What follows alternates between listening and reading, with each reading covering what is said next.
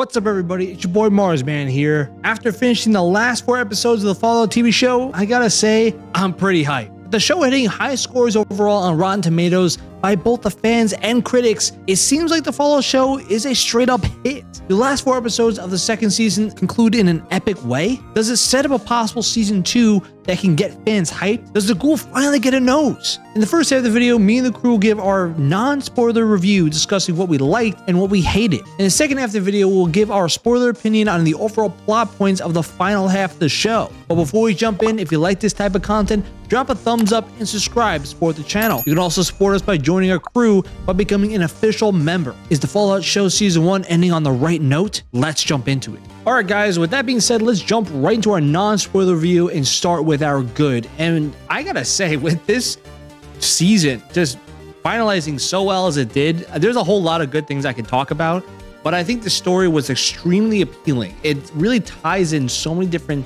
components of kind of mirroring the games in a way, as well as the fact that these characters are shown to be extremely dynamic, meaning that they've changed throughout this entire time, and their goals kind of have been consistent, but at the same time, them as characters have been kind of going back and forth over kind of how they accomplish these goals. And I feel like they've done such a great job for 3 characters that are brand new. I mean, I know the ghoul has a lot of references to older games, but the idea like the ghoul being a character that we get a lot of just kind of backstory to and kind of shaded in mystery, and you know why he's the way he is, and why Lucy and Maximus are brand new characters, but we can feel their emotion, we can feel their goals and what they're looking to do. And I feel like this final 4 episodes of this season really accomplished the main objective of what the show was set out to do, was put the world in a world of Fallout in this show, and gave us compelling characters that are brand new and made us actually care about them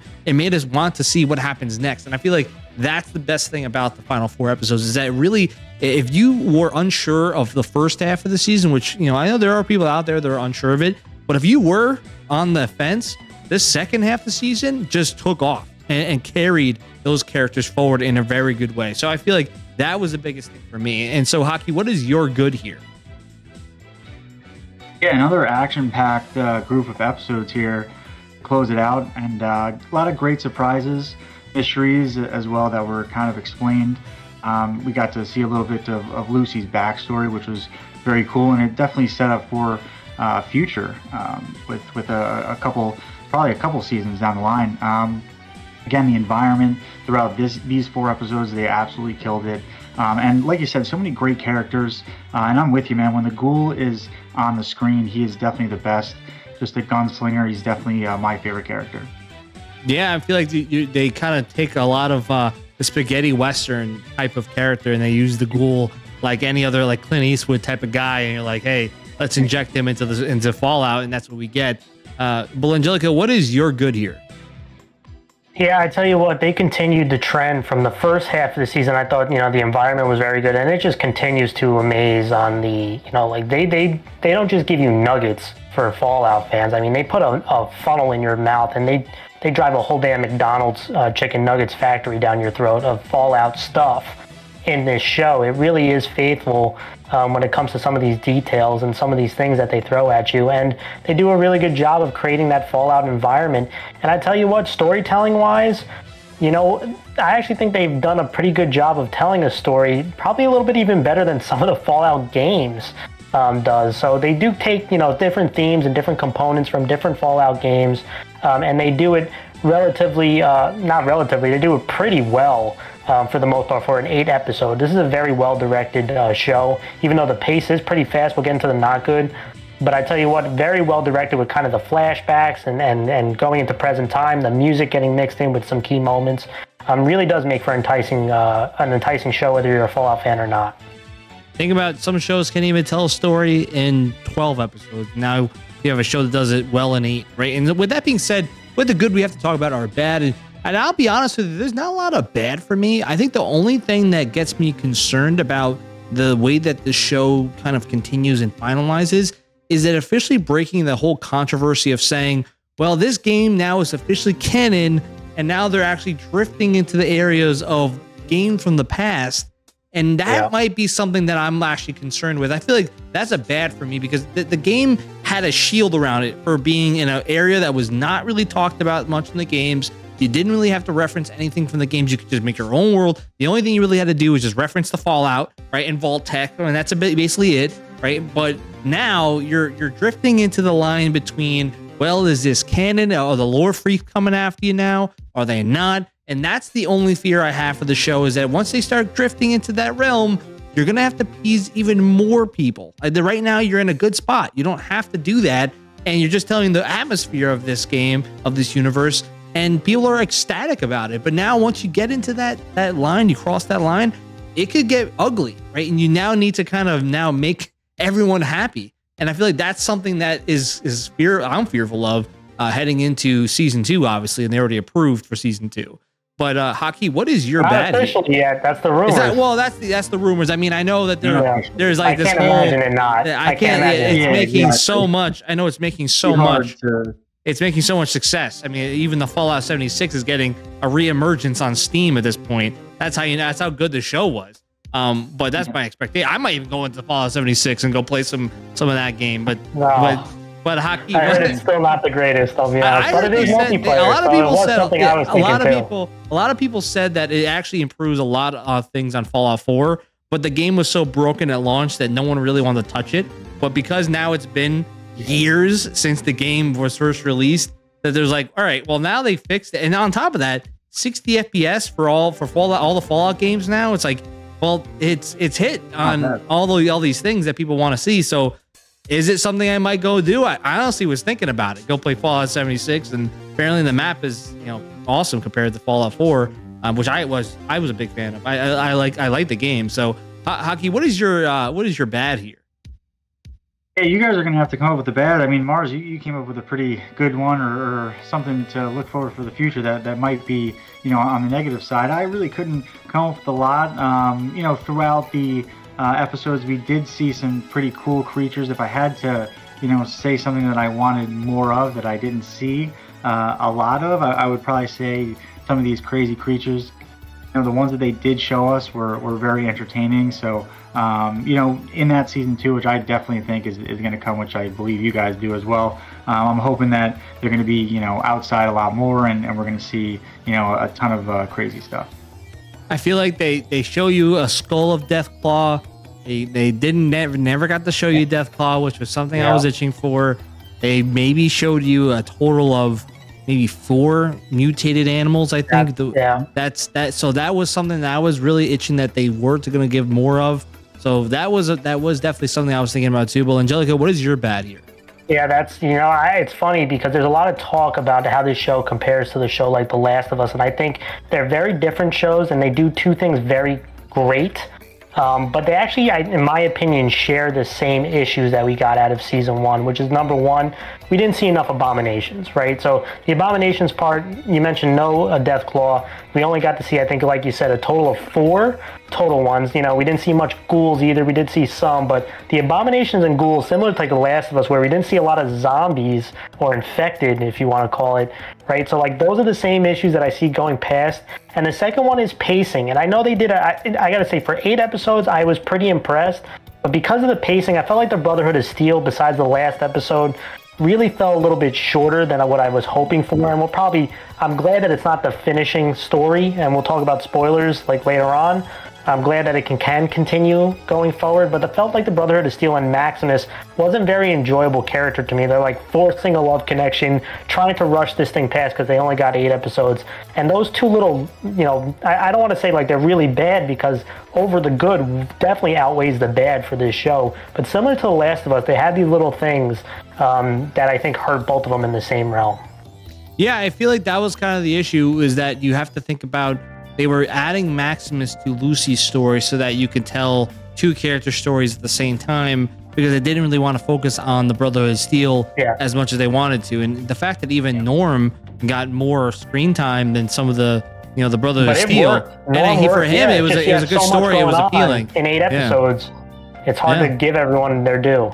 Yeah, and that was kind of the issue with me as well. But with that being said, let's jump now into our final verdict. And to be honest with you, I went into the Fallout show with very low expectations. And I'll be honest, because most game adaptations, and I've done several videos on these if you go check them out on the channel, but most game adaptations suck ass. And only until recently did we start seeing the golden age of game adaptations really emerge with the Fallout, with Edge Runners from Cyberpunk and The Last of Us, and all the League of Legends, and we have all these different shows are coming as Super Mario movie. Like, these are all now showing that maybe Hollywood actually looks at games stories as viable options to tell to people who are unsure about them, or this fear of a nerdy culture where now it's like that is kind of becoming the cool aspect, is looking into some of these things. And now, like, I had low expectations, but Fallout blew that out of the water.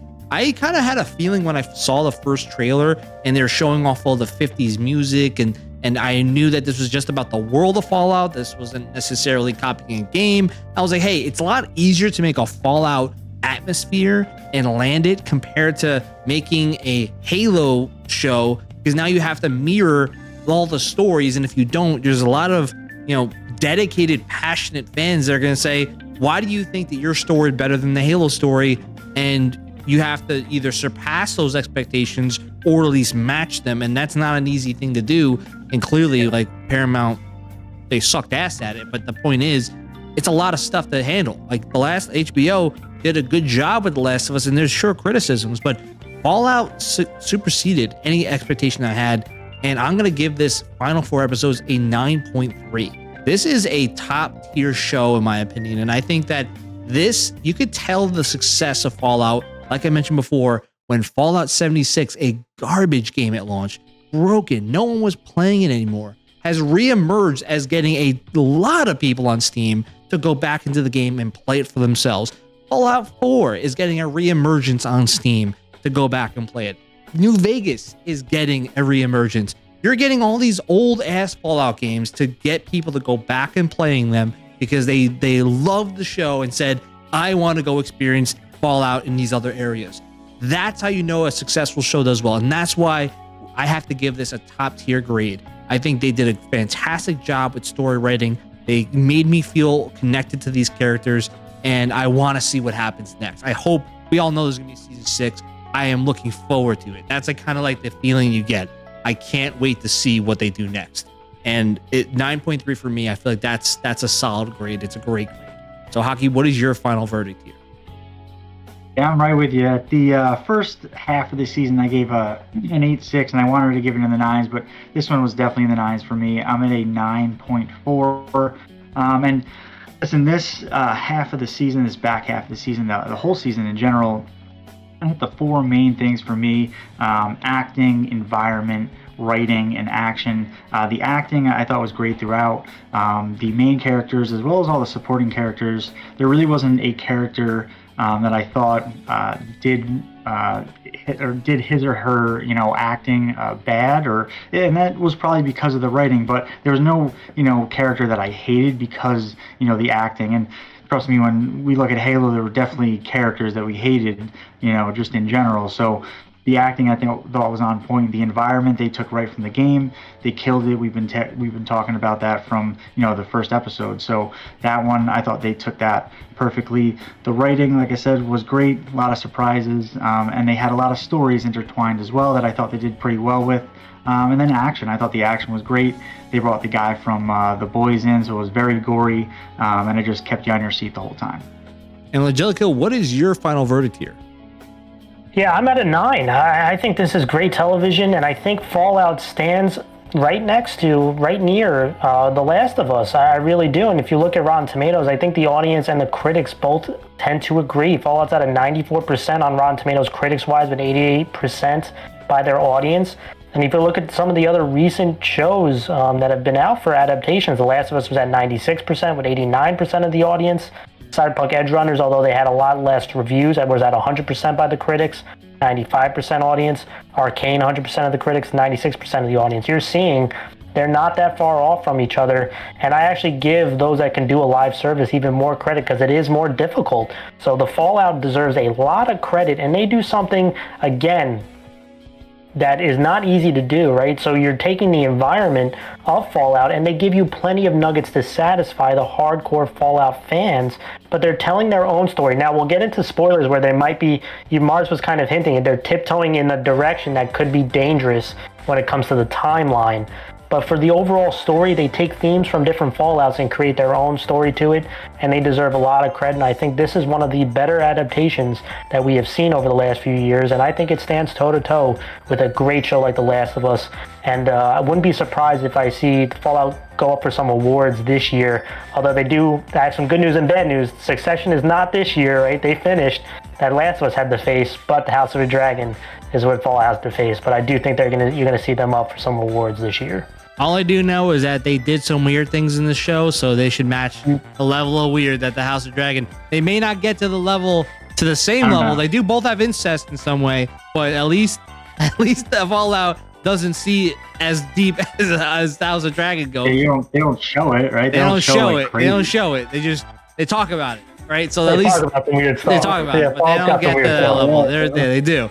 But with that being said, what do you feel about the Fallout TV show? Are you excited for a season 2? Do you think they get a season 2? Let us know what you think in the comments below. If you like this type of content, make sure to hit that thumbs up and subscribe to support the channel. You can also support us by becoming a member and being officially anointed into the Marsman crew. But with that being said, we're going to jump into the second half of the video, which is our spoiler discussion. So we'll see you there. Spoiler discussion, guys, and I gotta say, I was excited. I binge watched 4 straight episodes of the Fallout TV show. I felt bad for my girlfriend. We just sat there, just watched all 4 episodes, and all of a sudden she was getting into it. She wanted to hear about the story. Now I'm talking to her about the whole thing, and I think they did a fantastic job. And I was hyped going into episode 5, and it starts out right off the gate with Maximus and Thaddeus, kind of like all hyped. They just got the head now, and you know, there was a good touching moment between the two. I was like, hey, wow, they're actually becoming friends. He knights Thaddeus, officially becoming his squire,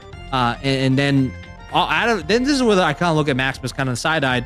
You actually thought that Thaddeus would be like, oh, Maximus, my boy, and he reveals himself, and then instantly he says, they're gonna kill you, man, if they find out. And I also think that Maximus was showing his darkness side, where he's like, oh, I knew I couldn't trust you, and got up and was gonna kill him, right? And Thaddeus actually kind of defended himself by basically taking out his fusion coil, but he also got stepped on by Maximus, which we'll see later is a brutal injury to his foot. It was kind of hilarious. Some of these injuries they do in Fallout are like outrageous. Like, and you're like, the foot's basically off at this point, and he's just like, he's like just limping. But yeah, at that point, so he takes out his fusion coil, so now he's locked, and then Maximus is basically screwed, and Lucy shows up, saves him. She's getting hit with radiation poisoning, and now he has the choice to actually save her or not. And he straight up lies to her that, oh yes, I'm a knight. My name is Knight Titus, and so now they are officially now working together, and they're gonna go and basically go find the head together. Which I thought, hey, you know what? It wasn't an outrageous concept to have Lucy and Maximus work together, because they kind of had a moment earlier when they fought against the ghoul. I had a feeling that this was gonna happen. And you know what? I also make sense with the whole not telling the truth. It's just like, it just kind of goes along with the whole wastelander kind of idea that no one can trust each other. And right from this spot, we're going right into the vault, right? And the vault storyline is starting to become very interesting. You have Norman and Chester investigating Vault 32 on what the hell happened, and it basically goes from the part where they were investigating it in the end of the previous episode, and you know, they saw everyone was murdering each other. Everyone was like died, and there's like we all know the truth, we know this and that, and it was pretty brutal, right? And then they're trying to get into Vault 31, which they said it was part of the reason why Vault 32 has gone insane. But what's crazy is they end up having elections for the new overseer. Basically, Betty has this as a landslide victory. All the other overseers are kind of all butthurt about it, and he has some pretty funny scenes where he's like explaining why I'm not voting for you. And he's like, oh yeah, I'm not voting for you, by the way. He's like, yeah, I know, I get it. I know you're not voting for me. I think that's the kind of, it's just kind of showing you that they're, it was just kind of interesting where it was like a little fun scene. Betty was going to win. And there's also just a lot of like kind of secrecy going along with the vault, right? And I feel like it's what they did to make it interesting was that they they basically are saying that everyone who's voted for has some connection to Vault 31, right? Yeah. Whether it was Norman's father who was from Vault 31, Betty was from Vault 31. Everybody was connected to that, but it's also in a just a realm of secrecy, meaning that like there's always been this Vault 31 that we've never seen to this point, but all we do know is that it's like near perfection. Like there's no issues ever behind it, and now there's seems to be something that Norman's finding, that they're like all these people are connected. They've been the last like 5 overseers have always been from Vault 31, and he's like, why is that the case? Coincidence is not something that he is okay with at this point. But now it's like the main storyline of episode 5 was focusing around Norman in the vault and Lucy and Maximus, and I feel like then we get a really good scene between Max, Lucy, and Bandits, and they get to like, it was kind of a mixture of a comedy act and kind of just the tensity that you could see random people on the road and what they are. And so the Bandits and Max and them are all like, we'll put our hands up, but Max the whole time was like, just give me your gun, we gotta kill them, we can't trust these guys. And Lucy, being the ignorant person she is, she's like, no, we can avoid violence, right? They end up doing that whole like musician like walk and mirroring each other, but then like, you know, as you get closer, you find out that they basically have these knives, and basically they try to kill Lucy, and Max takes a bullet and then caps both of them, and he straight up says, yeah, they're fiends, that they're gonna eat us. And it's just like, she's like, what the hell is wrong with everyone here? Like this is so horrid. But that's kind of the atmosphere of Fallout. It's like anything can kill you, and I feel like that's always kind of the reason why I was so like, we need to see more mutated animals, because that was always the fear with Fallout when I played. It was like I was walking down the street, I'm like, oh, this is a nice day, and a random animal shows up, and now I gotta fight this mutated horseshoe crab, and then have to hope that I don't die, and then have to walk my ass all the way back to where I was before. Like that's kind of always been the intensity of Fallout games, but I didn't really get to see as much of those animals, but that moment kind of made me feel like that. Now, I feel like one of the interesting things that we get is like almost back and forth, where then it comes back to Norman, and he's just like, you know, he's finding out more and more about this whole, he's like, if everything goes glum, Vote 31, it's like he's finding all this information. Then he tries to talk to Chester, who's you know, he's dating or he's with Steph, who's also from Vault 31, and he was just like, listen, and he actually tried something really sly. He talks directly to Steph and was like, oh, what makes 31 so amazing, Steph? And she just says, oh, what's so different about 31? Yeah, what's so different about 31 than here? And she goes, oh, maybe it's just the mashed potatoes. And he was just like, I know something's wrong here. She's not saying. Yeah, because like my dad said the same thing. Yeah, he's just like, my dad said the same thing, and he was just like, he just backs out, and he just realized like there's something up that no one's saying.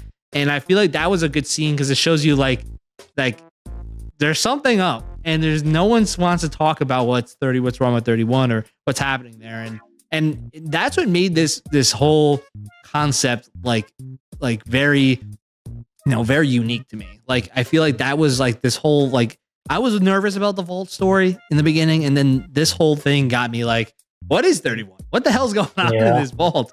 Right. Norman carried this episode. This was actually the slower one of the second half of the season. Yeah. And Norman carried it with this whole vault, with the whole vault story. Yeah, and when we get back to Max and Lucy, they also then come back with another great scene where they enter into Shady Sands, which is the new California Republic, and it's completely decimated. And Lucy's heartbroken because Max is like, yeah, we tried. There was a restart of civilization, and it failed, right? And she thought her whole purpose in life, being a vault dweller, was to restart, civilization. And now it just kind of breaks her whole mindset about what's going on and what's going to happen. And right from there, like Max is injured, and now she has to go get medicine, and they both get teleported, and like, where the hell they were. And it goes right back to Norman. And I think this is one of the biggest scenes of the entire Vault storyline, is when they're going to go check into Vault 32. This is after Betty's elected, and they're walking in there, and the entire place is cleaned out. And they're showing the scenes of as Norman and Chester are walking through. Everywhere they looked, there was a dude that died, like a toaster. Oh, perfect toaster. Yeah. That was a toaster someone killed himself with. There was all these dead bodies, and they're like all cleaned and everything. And to the point where he like walks in, and Betty's like, oh, it's basically like walks up to him like, oh, you like what you see? And he's just like, good cleaning job. Like almost like he is almost like basically trying to reference to her, like, I know what you did. Like, I know what you did to this place to make it look so different.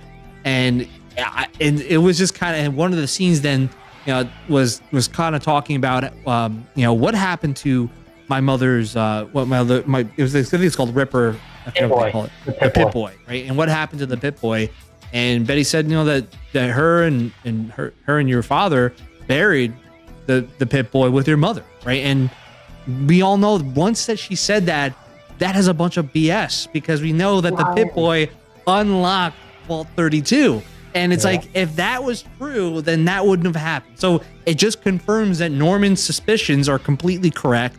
And that's how essentially it ends with Lucy and Max looking out after they're saved and realize that they're in a whole completely different vault, right? And now just like, you're starting to see the full picture. There's a lot of vaults out there. There's a whole lot of stories going on with what are these vaults? What is the point of them, right? Yes, they're supposed to be for restarting civilization, but clearly there's something going on within the vaults, right? And what Vault-Tec set up. So I just want to kind of get your feeling about, like, this vault story to me was extremely appealing. They did a great job setting up for, even for future seasons if they get them, obviously, but they can jump into so much more with that. But Haki, what did you feel about this vault story? I know that was a big one that we saw from episode 5. Yeah, so I thought they did a great job. The vault mystery started heating up in the last couple episodes, and we had thought, and I think Langelica had said that Norman in the beginning was a little bit of a lackadaisical character. I guess we almost thought it was going to be Quanish, but he is definitely carrying that story. And remind me of the gentleman's name that with the blonde guy again, the blonde girl. Oh, Chester. Yeah, Chester. Yeah. They call him Chad, right? For short. We were calling him. Yeah, what's going on with Chester is absolutely hilarious. Kind of just stuck in an absolute mess. But yeah, so that whole story, the Vault story, very, very cool. But the story that I really liked, or the scene that I really liked, was that bridge scene. Very cool, kind of like a Broadway show. There, had to both raise their hands, walk through the bridge. But yeah, it showed that you can't trust anyone. But it showed you Lucy wanted to. She came from what she thought was a very peaceful place, and she wants to trust everyone. And Max had to take a bullet for her. Yeah, and Angelica, what did you feel about this vault story? I feel like it was the most dominant story of this episode, and you don't really see, to be honest with you, don't really see another vault with Vault 33 until the very next episode. Like, actually, no, at the end of the next episode is really where you see the vault return. To be honest, episode 7 is where you see episode. I thought was starting off slow, so like after the mid-season they usually do, but the vault stuff was the most intriguing thing, and the whole, they do a really good job of just creating this uncertainty, and that like Norm is trying to figure it out, and put the pieces together, and it gets hazier and hazier as time goes on. But that to me is I talked about it on the last episode in part 1, that I feel like this vault thing is really becoming more and more intriguing, and boy, it was. And this continued with this one. As for the Maximus stuff, Maximus is such a weird character for me, because there's times that he is the dumbest character in the show, right? And like his intelligence, how you can level up stats, he definitely doesn't level up his intelligence. No. His intelligence stats in Fallout, or his charisma. So some of the things I don't understand about him. But I tell you what, the bridge scene was one that was good. Some of the other stuff, Maximus drives me crazy, but for the bridge stuff, I thought that was a good scene. Again, shows that Maximus has been out on the wasteland longer than Lucy, and he kind of knows, like, you can't, Lucy is naive to this kind of stuff, and Maximus goes out and pretty much saves them. Yeah, I feel like that was kind of like there's so many great parts. It starts slow, but then it just kind of jumps into a lot of great things. And with that being said, episode 6, and this is the thing about episode 5, there was no Ghoul, right? The whole time, and he was my favorite character, and no Ghoul, and it picked up. And now it starts with episode 6 with the Ghoul, and it actually starts with him as Cooper Howard. He's doing his advertisement for the vault, and this is that famous trailer scene, black and white. He's basically in a vault, and he's kind of talking that, you know, with that family, and he's saying, hey, you know, you're a family of scientists. This is gonna be a whole plate Vault 4, right? You're gonna be running this entire place of scientists. You know, thank you guys, you're so amazing. I served in the military, but you guys, you know, you guys are the real heroes here and all that stuff. Great propaganda commercial. Like, I gotta say, great propaganda. I think that was kind of a great thing to see with how Fallout always is. Like this, that they always create these false advertisements to get people excited and eventually set up with that. And then after this advertisement, this event, you know, we get a lot of great scenes with Cooper Howard. Like I love the character talking about, you know, with a lot of Vault-Tec, with Bud, I think it was Bud Atlee or something was the higher end employee for Vault-Tec. And he's like, all hyped, like, oh, you know, we have all these, I helped design the T-60s. And he's like, oh yeah, well, the T-45s, I wore them in the war, and it literally caused so many of my friends to die because they were not protective. Yeah, they were the fault in them. Yeah, in the chest plate, and so many of my friends died because of it. So you're the one I can thank for that. And he was kind of like throwing so much shade at the guy, and just like, damn, he's cooking him right now. He's kicking his ass. And then his wife you really find out here, his wife works for Vault-Tec, which you didn't really get that pickup. You thought that she was at the Hollywood studio. You didn't really know she was a member of Vault-Tec, but now you find out she works there. Right? And now they're gonna have this grand party at the house. You know, house is solid. Right? It's a pretty massive house, a lot of cool stuff there. And he's having a big old party, decked out with all of his stuff. And basically, it's kind of crazy how he goes there and starts talking about, like, and this is actually where it brings in like that historical component. This is like supposed to be the 50s. So there's like that fear of communism that's spreading through all of Hollywood, and there's a bunch of their friends who are being arrested for being communists. And obviously this is a dystopian history of basically how there was a whole great war that's still happening between the communists and the Western nations and everything. So, you know, it's causing all these issues to get worse and worse. And his friend is actually, ironically, he's the voice of the robots that we've been talking about, those like servant robots. And it was kind of like funny that he's like, hell, I'm even selling myself like a whore. Like my voice is the robot servant. And he's like, we all kind of go through that. And right from there, like it cuts to him as a ghoul.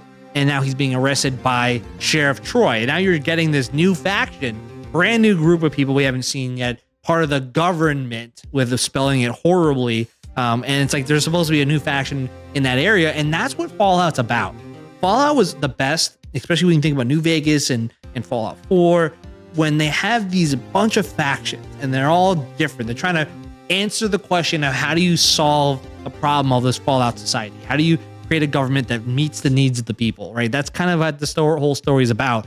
And they did a funny little thing there. And now we cut to Vault 4, and now we're seeing how Vault 4 basically was a place where a lot of people that were from shady stands became like refugees into Vault 4. One of the weird points, and this is what Fallout's always known for, they're kind of like healing up, and then Lucy's just like, hey, you just want to have sex? And you're just like, what is happening?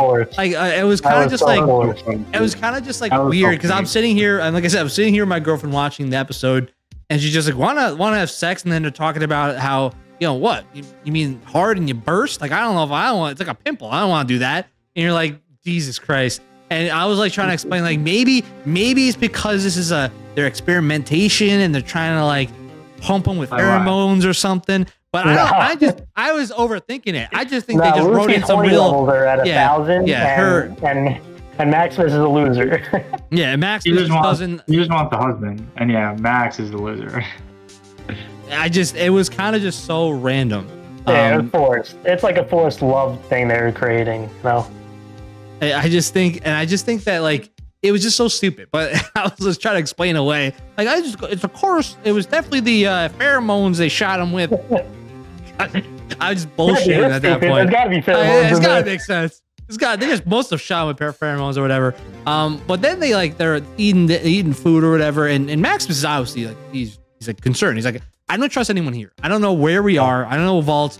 Lucy's trying to relax, and then all of a sudden she's looking around and she's seeing dudes with an extra nose on their forehead and another eye, like another mouth, like all this stuff. Like part of me was like, there must be radiation, like poisoning that they were impacted because of Shady Sands. And it's kind of funny because then Vault 4, the overseer has one eye, and it's just like, you know, it made me laugh even more knowing that this dude is Cyril from Archer. Made me die laughing, because it was just every time you hear him, you're like, literally, it's just like, of course it's this guy. Like, of course this guy. I didn't even realize it. Yeah, that's a good point. That's I was just funny. like, of course it's him. You know, from Rick and Morty, you know? He's also Jerry from Rick and Morty. I'm like, of course it's him. Like, it would only be funny as it's him. And like, so then like, they're just like, there's something off here. And it's true, because there has to be something explainable. I was thinking it has to be radiation poisoning. These are people from Shady Sands.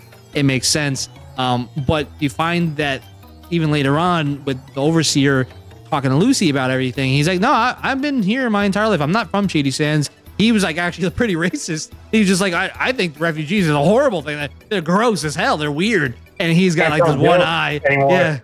Yeah. He's like, there's no decency anymore.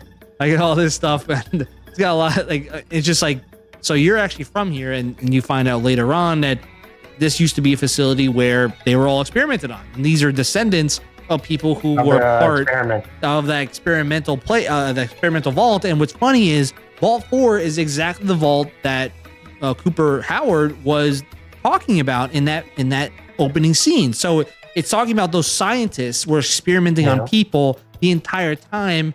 And you see that later on with the videotape, which we're going to talk about in a moment, that they end up rising up and killing all the scientists, and they replaced them with themselves, right? That was kind of part of it. But I feel like what's funny is that, I think that the next scene with the ghoul going a flashback, he's talking with his wife about Vault-Tec, and now it's like, apparently, you can't have a dog in the vaults. And he's like, well, why? Well, what's the issue? Why are they? Who's making all these rules about everything? And it kind of ties directly with, Cooper's friend basically is, he's a communist, and he's basically saying, hey, listen, you're my friend. You should come to see a meeting. And he keeps saying to him, like, you think you're believing too much of all this BS that Vault-Tec is feeding you. And he's telling them, like, why is it that Vault-Tec has the capabilities of the U.S. military is giving them all this wealth and all this power? And what are they doing with it? Why are we giving them all this power and they aren't answering to anybody but their own private company, right? And he's not wrong. And he says you should come to the meeting. You'll learn all the truth you need to know, right? And at the same time, he's thinking to him, he's kind of like thinking about that, and that causes some resentment between him and Barb, because now they're like, why are you trusting them so much? Like, how do you know that this is the right thing? And she's saying, I'm trying to secure a vault for us, that we can have a higher level vault, so we can basically be protected forever. And you can just smell the bad problem here, right? If you're a fan of the games, you know the issue. But if you're not, you're just saying there's something off about this Vault-Tec and what they're doing, right? And you're trying to believe best of what Barb's saying, but it's also at the same time, like, you're in the shoes of Cooper, and you're like, I don't know who these people are, and they have so much power over this situation, right? And so then you're getting back in the Vault 4, and what ends up crazy is Maximus is trying to find the fusion core. Then all of a sudden, he's been giving a house. He eats all these sweets, and he's like living the life. He has a robe, and at the same time, Lucy's like, oh, let me go check out this tradition that all these Vault people are doing, and they're getting some wild stuff. They're getting naked. They're singing to the Hell Mother. And they find out the Hell Mother is Moldaver, who is literally the rebel leader, or the raider leader that took Lucy's father. And she's just like naked, talking about talking about, hey, you should come check this out. Oh, it's a little wild for my taste. One of the fall guys, like, you're not kidding, bro. And they obviously, since she's just like, these people are wackos. There's something wrong with this vault. And Max is like, I love it here. I'm getting to eat all this stuff. They're nice people, all this. And she's like, we need to, and then he's like, oh, you want to have sex now? Like, it's just weird stuff going on, and it's the pheromones, I'm telling you. And then all of a sudden, Lucy's like, I need to go figure out what the hell's going on here. Well, I need to go find out what's in level 12, which is the vault level that no one wants to talk about, and figure this whole thing out. And it goes then right back to the ghoul, and he's taken by government, and he's talking to the leader of the government, Sorrel Booker, who is the mayor or the governor, or whatever you want to call it. President. And apparently the president, they essentially have history. Like, they talk about, they have history. They know each other. And that obviously the ghoul's an outlaw. They've had to deal with each other before. and the ghoul he claps everybody. He picks on the sheriff guy and basically calls him, "Oh, I think I knew your dad. Are you a bitch like your dad was?" And he just gets him to try to do something, destroys everybody. And then one scene that got me, and I was like to come up with a bunch of conspiracies. He sees a picture of Moldaver and he's like, "Oh yeah, I know. I've seen her before, but she doesn't look the same way that I remember her." And right off the bat, and I'll tell you right now, I was taking a bold take. I always said to my girlfriend, "That's his daughter." I'm calling it. I was completely wrong, completely false, but I was thinking that Fallout 4 did a similar thing where, it's like, "Oh, my child's taken," and years pass and it's completely different. Not trying to ruin anything. Though. Yeah, not 200 years, but I was just like, but at the same time, they're both like similar age, right? So I feel like the whole time loop that they're creating doesn't make any sense. It doesn't make any sense. Moldaver should be dead if she is actually living a normal life. The ghoul is a ghoul that's surviving by we'll talk about that in the last episode. Yeah, and the drugs and all that stuff. So that doesn't make any sense. So that's how the episode ends, and I feel like finally getting to see Ghoul back here made the episode great. I think any brief things for that. I feel like I want to talk about the next stuff, but go ahead, Angelico. You want to say something here? Yeah, I mean, we got the 2 episodes left. I'll just say this is where kind of the big up. First, I love some of the scenes that we saw in Vault 4 with the comedic factor, and that's with some of the dark humor.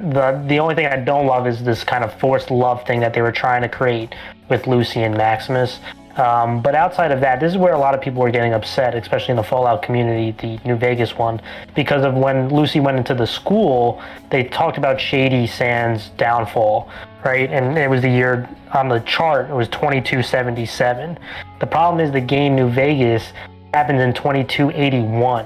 So the big conversation here is when they call it the fall of Sandy Shades, is that when the bomb dropped was in 77? Because if that's true, that makes the game that happens in 81 a little strange, right? That's where the timeline issue. Are they retconning New Vegas? That's kind of the big question, especially Maximus, who was there during the bombing, right? So what exactly, and this is in, 97, the show is going on, so this is almost 19 years later, or 20 years later from the time of the show is 20 years after the fall of Sandy Shades based on the chart that they had. So I just wanted to kind of bring that up. I can understand why there's some people like, what exactly does this timeline mean? And are they retconning New Vegas? Yeah, I feel like that's kind of what the fear is that when the writers then say this is canon, it's like, well, now you're saying that New Vegas is not a part of this Fallout timeline? If the bomb dropped in 77. It could have dropped later, but they're not. Again, Maximus was there, so how much later can it be? He was a child there, so that's the hard part on what's going on. And that's something that they're going to have to come out at some point and explain. No, I think this is what we're trying to say. Maybe we wrote this and we meant this. That's something they're going to have to say, because you're going to get a whole lot of fans angry that you're going to... They're already angry that you're already diminishing New Vegas as no, our thing's canon. That's not as canon as you think. Yeah. And now you're you're downgrading New Vegas and it's one of the best Fallout games ever. So you're going to downgrade that game.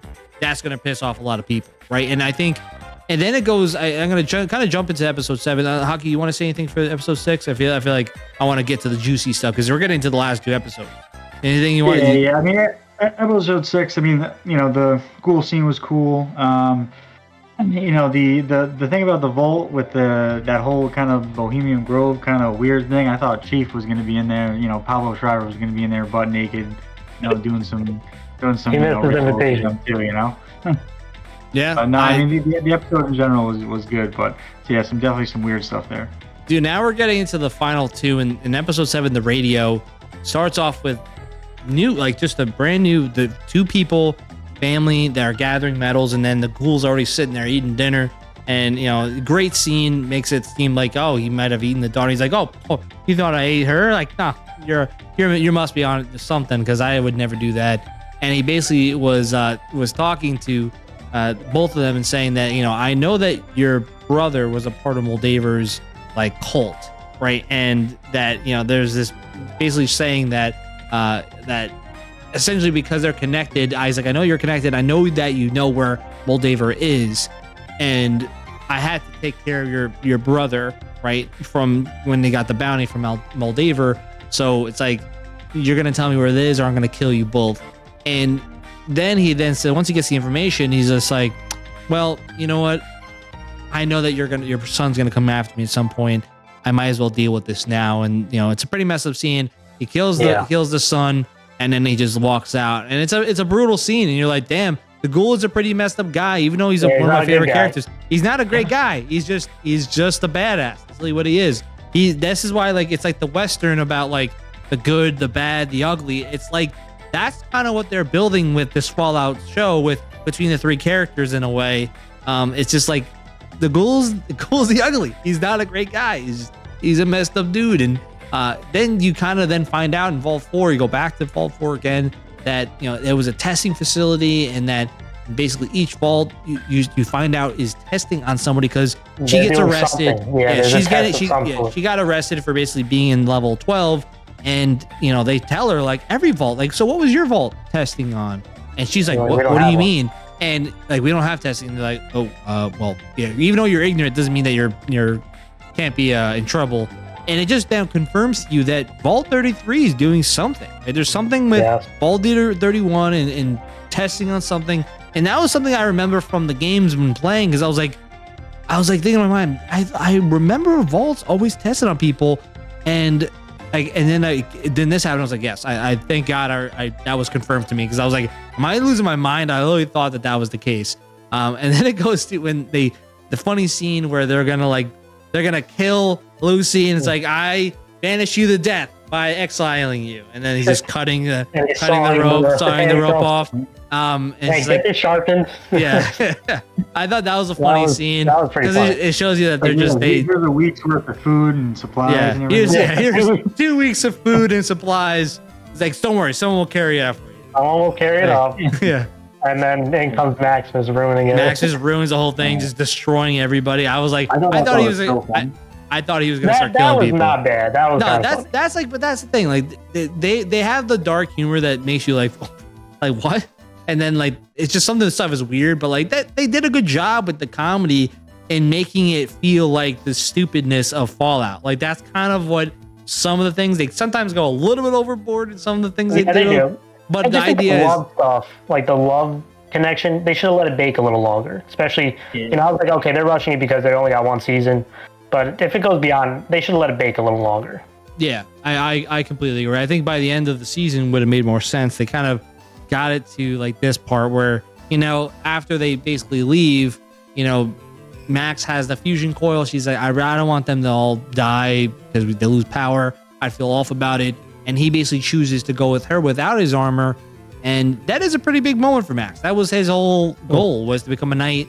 Yeah. And he basically gave that up for her, right? And I feel like that was something that, you know, well, clearly he wants to clap them cheeks, but it's the whole idea is like, well, he's now changing as a character, right? And that's kind of why, in my opinion, that the show did a great job with that. They're showing character motivation changing for certain reasons, right? For Max's sake, he really likes Lucy and he wants to be with her, right? He wants to be with her, and then she's like, screw it, live with me anyway.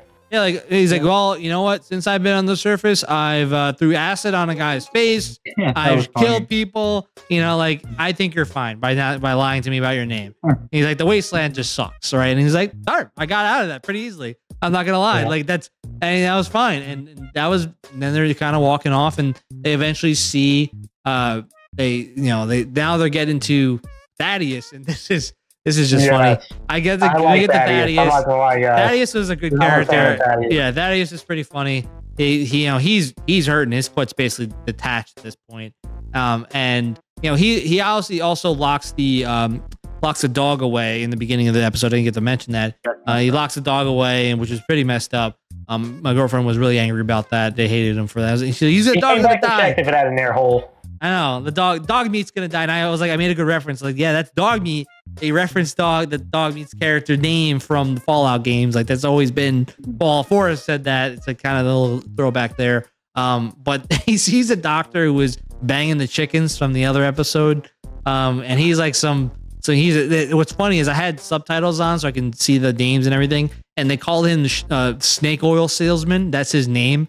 It's just Snake Oil Salesman. So and he's about to off himself. Yeah, he's about to off himself. And then, wait, so here you go.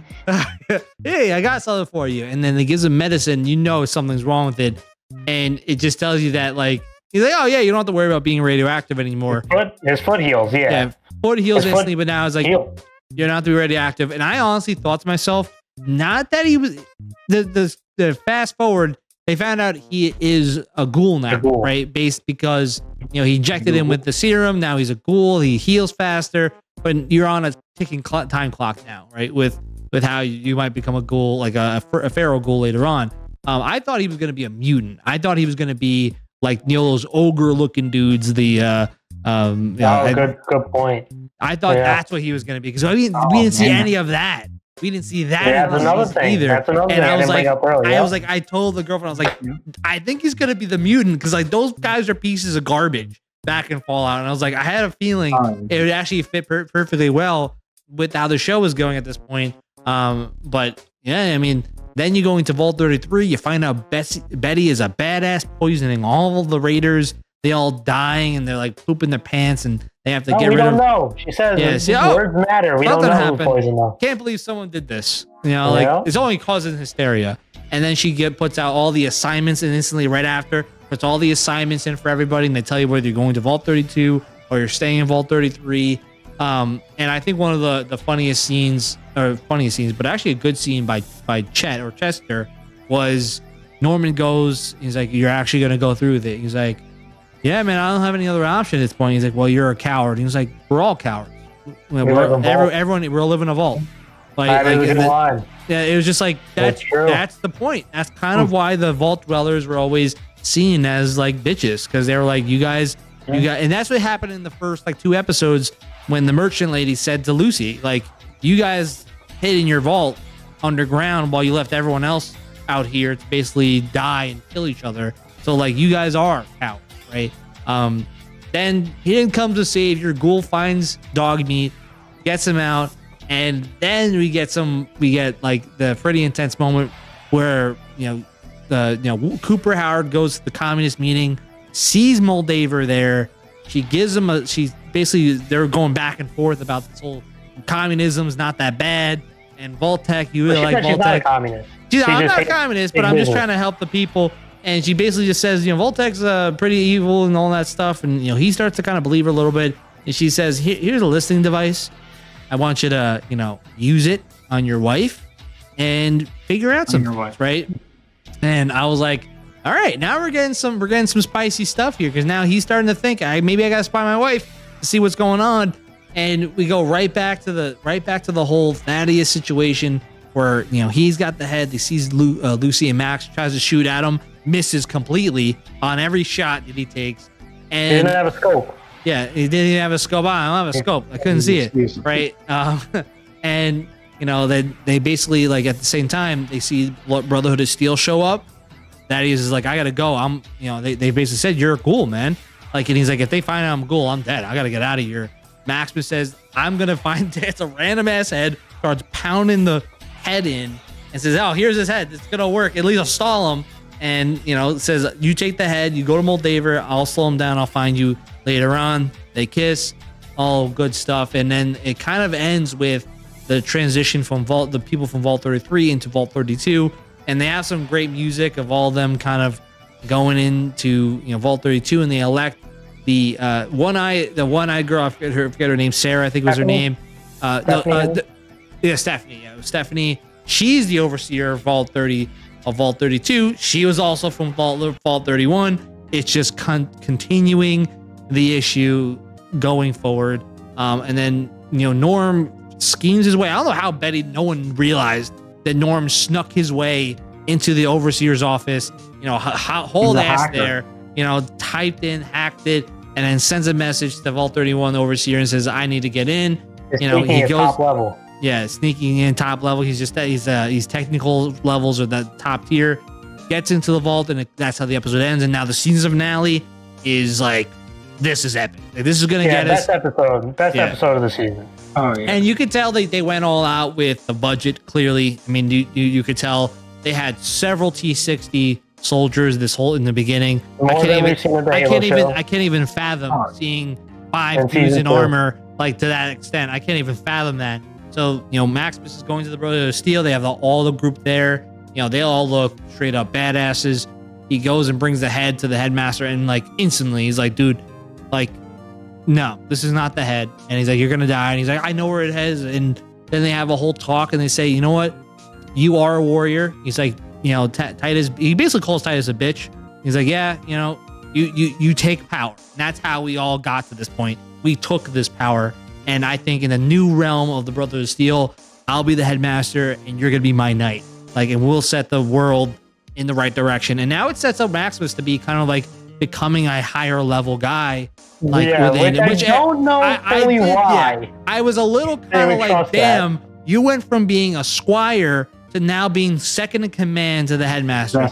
I can say, you know what, give Maximus a knight's armor and let him prove himself as a knight. Maybe anointing him a knight makes sense. Not saying, hey, you will be my second in command going forward. Or if you get us the fusion coil, you'll be a knight. You know, like set that up.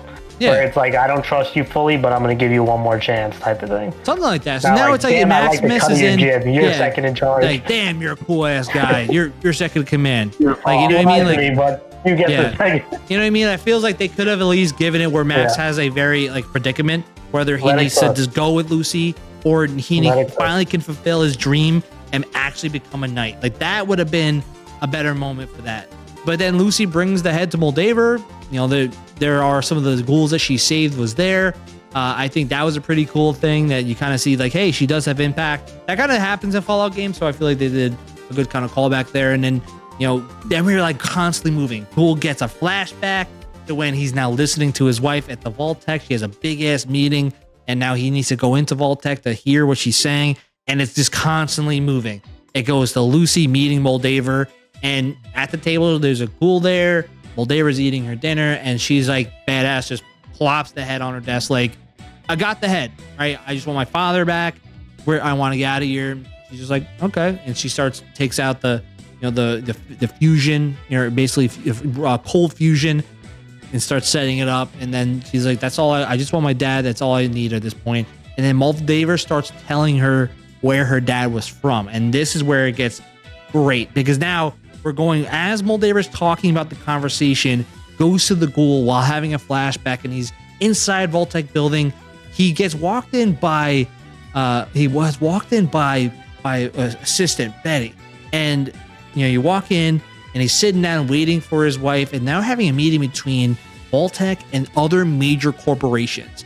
And these are the corporations essentially that own the world, like own the United States, are so important within the entire United States and what power they have. And they're basically just going back and forth. And Vault-Tec says, our goal is to combine with all of you, create basically like a man-made monopoly, like just combine together, and we'll control all the vaults, and you can do whatever you want to come up with your solution of what's the best type of vault going forward. You want to like, you know, and they all of a sudden they start coming up with crazy ass ideas. Like, we can experiment on people and like see who's the best person. Maybe we can make super soldiers. And it's like, and what's crazy is they're like, well, how do we guarantee anything about this? And the big thing drops. Barb throws in, then we'll just drop the bombs ourselves to secure that this happens. And it was Betty's idea. It was Barb, you mean? Because Betty is the overseer. So Barb, like his wife, drops this thing, and you're like, oh yeah. You're like, I'm sorry, yeah. I'm like, what? How are you serious? Like this? And I know her girlfriend was in shock. I was like, are you kidding me? And that scene got me. I was like, damn. And at that moment, she says this is where Moldaver says at that moment, once he says that, all of a sudden, like, oh yeah, he's so excited to see you. And he's like, all the Vault 30, like your father was from the original Vault-Tec company, and they handpicked people to become the overseers of these vaults. Yeah, Norm enters the room too. This is all going on at the same time. Yeah, it's all happening at the same time. Enters Vault 31. Yeah, he enters in Vault 31. He sees all the frozen bodies, and then literally the ghoul's like in shock, turns around, and it's Lucy's father as like a younger version of him, like hyped, and he was the assistant to his wife. And he's just like, oh my God, like, I'm so happy to meet you. And then it connected me. I was like, Betty is the assistant. Betty is the current overseer at 33. It's the same, like, that's the point. It's connecting all the dots. And she's in, and Lucy's just in shock. Like, so this is literally all like planned. And then Moldaver just drops the bomb on it again. It says, when your mother was asking questions about some of the stuff she heard, she knew something was up. And when your father wouldn't answer, she's like, I know something's wrong. And she took you and the kids and left. And she ended up finding civilization out there. And it was at Shady Sands, where she was there helping run Shady Sands. And when the father asked her to come home and she said no, Hank, Lucy's father, basically told Voltec to drop the nuke on Shady Sands, right? And it just set into motion, basically killing Maximus, nearly killing Maximus and his family. His family's dead. Basically setting up all people from Vault 4 to go into Shady Sands, and basically going and essentially killing his wife, turning her into a ghoul, right, by that radiation poisoning that happens. And, Moldaver basically swore revenge from this point on, because the only way that they can use this cold fusion is if someone from Vault-Tec puts in their passcode, which is her father knows the passcode, and that's why she took her.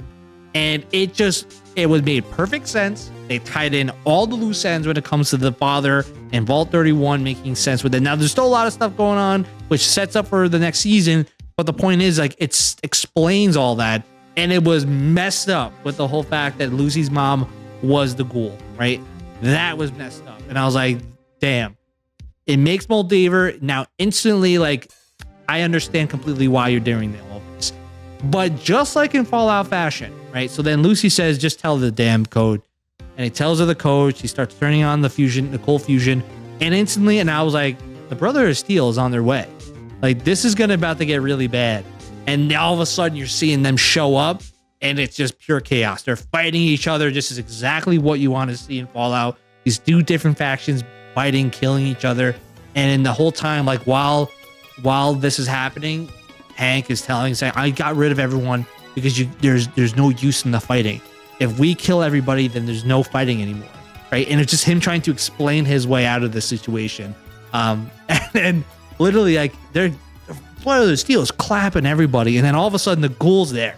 Like, this is where, like, just like the ghoul just showed up. He just got there in time, and then he just starts, I used to wear a suit like you guys, and the suit I wore had a fault in the chest piece. Let me see if that is the same case. And just fires, and then the first guy gets killed, and he's like, I see that, and then knocks the lights out and just kills everyone. I would have loved to see lights on and maybe got a little bit more, like, seeing the ghoul do some of his badassery, but it was a great scene, right? And so then all of a sudden, like, Max shows up.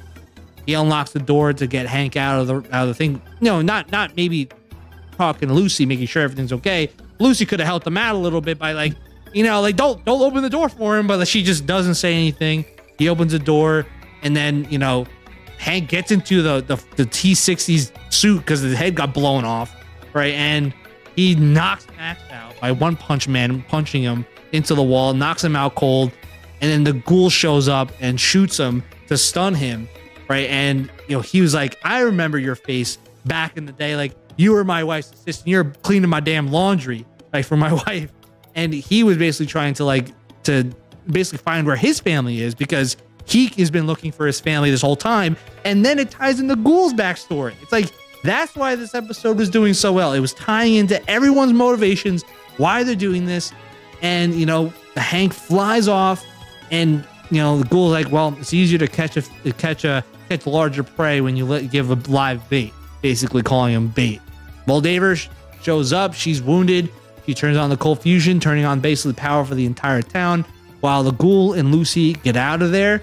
And it ends with Maximus just walking up to Moldaver as she's dying, and he's just, like, looking into, like, the distance, and all the Brother of Steel, like, Maximus killed the leader. He's like the next guy, and thank God they did this. But Maximus is like, no, please don't. And then, because at least then it does create that, like, he's not, like, he's now going to have that struggle.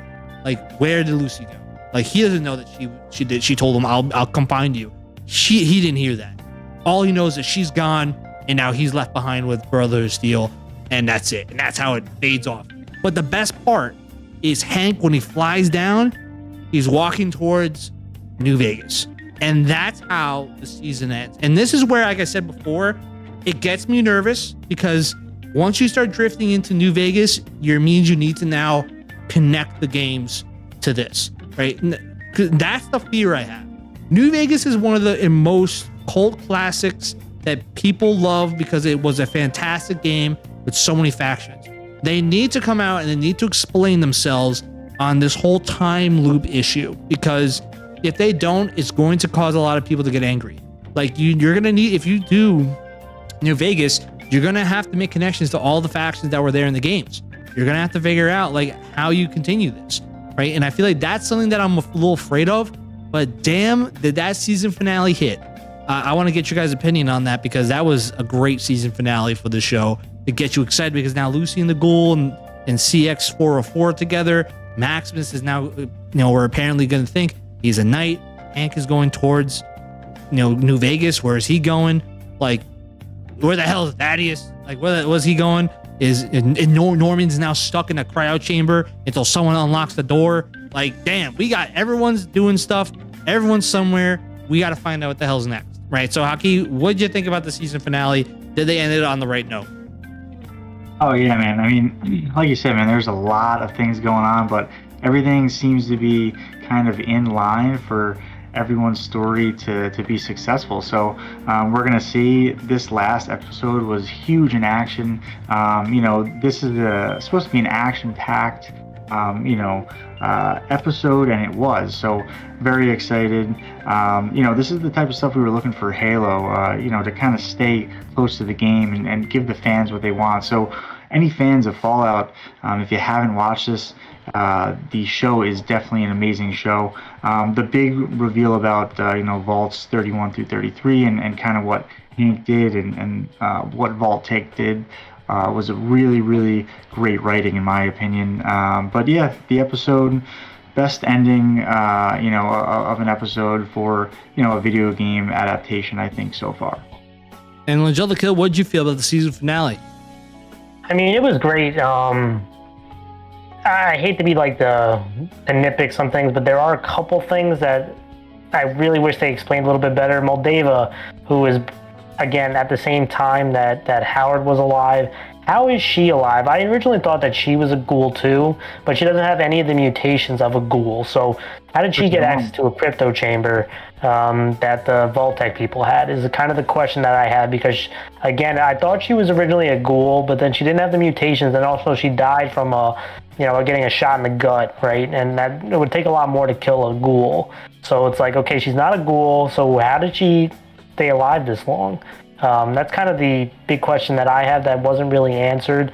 And the second thing that was kind of a funny thing, stupid thing, was the tech that Lucy's dad gets, Hank. It busts open the door. No one's in the body tank, right? Like, because Maximus is behind it, so it busts through the door and falls over with no one in it. And that's how Hank gets in. Well, the head was blown off. The head was blown off. It was just the body was left in it. That was what happened. It was that there was no head. It got shot off, and he basically was just like, it was like a walking corpse, and he was pushing it forward, and it opened the door. Maximus was pushing it forward. Yeah. Okay. Well, I guess that one, but the Moldava one I don't really get. But outside of those two things, this was a great episode, and I think the best episode of the entire show. I mean, they really did. They answered a lot of the plot questions. They extended the plots to go even further and deeper with each party kind of getting their due here. And that's kind of what the big thing, the Brothers of Steel finally getting really into the action and seeing more of what makes them unique as well. So that's all good stuff. To me, a very strong finish to the season, outside of those kind of little comical moments, but really strong overall. Yeah, man, I gotta say, I am excited for season 2. I know it's not official yet, but I can almost guarantee it's gonna happen, and I can't wait to see how they continue this. I'm a little afraid about the games now, the connection, because yeah, I might not be on the same level as I am with Halo, like the Halo lore, and saying you gotta mirror this thing, but it will cause a lot of resentment from the Fallout fan stands that will be like, dude, you're gonna capsize all these different games. You're retelling the story in your own way, and I might not be a fan of it, and I completely understand that. I do get that. So that is the fear. But man, this was a great show. It definitely got me out of my Halo funk. It got me into the Fallout feels. I might even go back and play 76 just to experience some Fallout games. Everyone's now asking now, when's Fallout 5 coming out? Like that's kind of now the feeling that everyone's starting to get now. We'll be in retirement homes. Yeah, it might be. Yeah, we might be a long ways away. But what do you think about the Fallout TV show? Did it meet your expectations? Did it meet the standard that you all wanted to have for the show? Let us know what you think in the comments below. If you like this type of content, make sure you hit the thumbs up and subscribe, support the channel. You can also support us by becoming a member and being anointed just like Thaddeus as a member of the Marsman crew. But until next time, no pain required, no searing of your back or your neck. Until next time, this is Marsman signing off. Peace out, guys.